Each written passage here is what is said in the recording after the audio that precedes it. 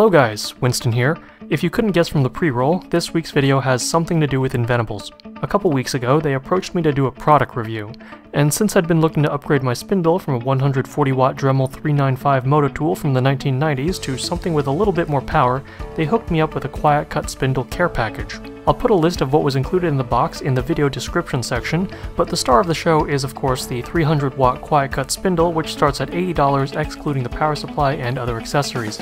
A full kit with the requisite electronics and extra collets will put you in the neighborhood of $200. If you already have things like power cords and heat shrink tubing, you can definitely get that cost below the $200 mark. Before I do anything with the kit though, I want to talk about some of the other spindle options I've been mulling over before Inventables made their timely offer. After all, no review is meaningful unless you can frame it in the context of its competitors. The Shapeoko wiki has a table of common spindle options, and the two that I'd had my eye on were the Dremel 4000 and DeWalt DW660. Both can be had for under $100. Although the Dremel 4000 is only rated for 192 watts, it has an advantage over a lot of other rotary tools because it has a built-in electronic speed controller. This means that it should maintain RPM better at low speeds where rotary tools have traditionally had abysmal torque. It also has a continuously variable output between 5,000 and 35,000 RPM, whereas most cutout tools and other routers only have a handful of discrete settings, sometimes with just as few options as high and low. Speaking of few speed options, the DW660 was also on my radar mostly because of its 600 watt power output. The other redeeming feature was that you can fit it with a 1/4 inch collet, but it's definitely a step back from an acoustic standpoint, and the lack of speed control was kind of a disappointment for me because I felt it would make it more difficult to work with plastics. On the topic of plastics, I want to clarify something I said in a previous video. A low spindle RPM isn't the only way to machine materials like acrylic. It's the combination of spindle speed and feed rate that affect the quality of the cut. You want to take the right size bite out of your material per revolution of the bit. So while you can use a high RPM spindle to machine plastic, you'd better be able to move your cutter at a complementary speed. On a Shapeoko 2 with NEMA 17 stepper motors, your acceleration profile can't be too aggressive. Coming out of corners or turns, you're going to spend a lot of time at undesirable feed rates. This is why I find it easier to run my spindle at lower RPMs for plastic. You can buy speed controllers for cutout tools and routers to slow them down.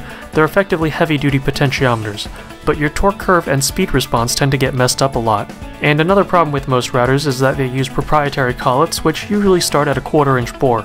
Without an adapter or expensive third-party collet, that pretty much renders my cheap collection of cutting bits useless. The collet issue is what actually kept me thinking about the Quiet Cut Spindle. When I was hanging out in a machine shop over the winter, I was using ER16 collets in a giant Haas CNC. I really liked the standardized nature of the ER collet system and the fact that you can get them for so many different shank sizes. The Quiet Cut uses ER11As, which you can find on Amazon for shank sizes anywhere between 1 to 7 millimeters. That's basically up to a 1/4 inch. Now if you want to save a little money, I would be remiss if I didn't point out that there are Chinese versions of the Quiet Cut Spindle that you can get on eBay for a little bit less. The only downsides are that you usually have to source a few additional components elsewhere, you're pretty much at the mercy of the cheapest Hong Kong post office shipping speeds, and you have pretty much no customer service options available to you. The last one concerns me the most because on the off chance the spindle is dead on arrival or burns out after just a few hours of use, you're SOL. This point is actually illustrated by a purchase I made specifically for this video. I bought a Chinese-made soldering iron, which you'll see later on, that was highly reviewed, but were it not for Amazon's awesome customer service, I'd be stuck with a product that was blatantly damaged on arrival. Had this been an eBay purchase through some generic Asian vendor, I'd be lucky to get a replacement within a month, if ever. So at this point in my market research, I was honestly leaning towards the Dremel over the DeWalt 660 and trying to push the Quiet Cut Spindle to the back of my mind because I wasn't ready to spend over twice as much on a system I had no point of reference for. I knew how Dremels worked, I had a 395 and a 3000 even, so I expected the 4000 to be a moderate improvement over that. And then, well, Inventables stepped in and offered to let me play with the Quiet Cut Spindle, which I couldn't refuse. For those of you who haven't already beaten me to a spindle upgrade like this, here's my honest experience and impressions on this product.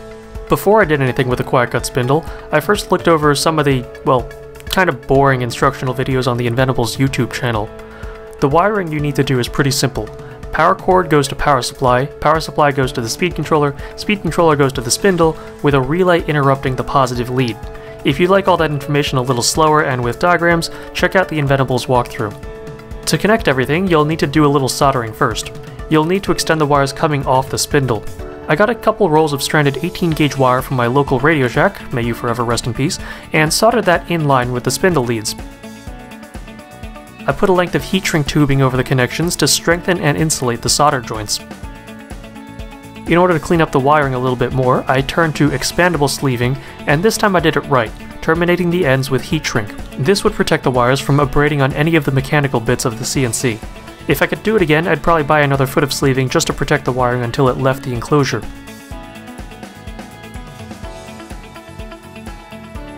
Mounting the Quiet Cut Spindle to your Shapeoko is pretty foolproof. Just use the stock mounting blocks and tighten down on the straps as necessary. You may need to lower the Z-axis maker slide by about an inch so that the shorter end mills can reach the wasteboard. For the relay, I added some more headers to my G-Shield, giving me access to 3.3 volts, 5 volts, and ground. The latter two are the only ones you'll need, plus the spindle enable control signal from the digital pins. You should actually be able to hear the relay activating when the control signal is held high.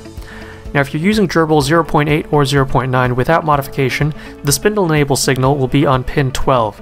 You should be able to turn the Quiet Cut Spindle on and off from your G-code sender of choice using the M3 and M5 commands. However, if you've enabled variable spindle PWM, which I have because it's required for the lasering module, this won't work. Instead of a high-low signal to denote spindle on and off, the spindle control is managed using a pulse width modulated signal sent via pin 11. This is because the Arduino only has 6 PWM capable pins, and pin 12 just isn't one of them. Instead of using the relay circuit, you can either use a manual switch and control spindle speed with a potentiometer, or send the PWM signal directly to the speed controller. I'll show the latter variation in a future video. I opted for analog speed control because I'm not confident enough with my feeds and speeds to declare a set spindle RPM in my G-code. I'd rather be able to change it on the fly. With the relay bypassed, I could now start using my Quiet Cut Spindle. Now I know a lot of you have already experienced this firsthand, so what I'm about to say may not seem all that groundbreaking, but having started out using a Dremel on my Shapeoko, the noise reduction of the Quiet Cut Spindle is a wonderfully welcome change.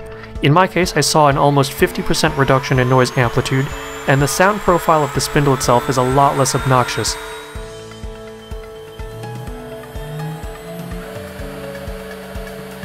The collet system is also rock solid and simple. Just snap the collet into the retaining nut, insert your end mill, and screw it onto the spindle. The runout is also really low. I did a quick job on my upgraded Shapeoko, and the spindle managed to claw its way through 3/4 inch plywood without a problem. On my old Dremel, the friction alone at the bottom of the cut would have kept me hovering over the kill switch in case the machine got stuck or skipped a step. Here, I felt comfortable enough to take a step back and eat dinner while my Shapeoko chugged away. Overall, I'm really pleased with Quiet Cut Spindle. The price to performance ratio may not be for everyone, but if you live in an apartment or share a living space with other people, I think it's worthy of consideration. Do I think the upgrade kit is perfect? No. I wish there was an easy way to clean up all the wiring and enclose all of the discrete parts. I'll probably end up having to fabricate some sort of custom box with weird mounting brackets to accommodate things like this giant heatsink. But given what I know now, would I spend my own hard-earned money on this kit? I would say likely yes. In my particular situation, the lack of outright power compared to something like the DW660 is outweighed by the acoustic performance and flexible collet system. That about wraps it up for this video. I want to thank you all very much for watching, and I'll see you in a couple weeks with the first project made on my upgraded Shapeoko.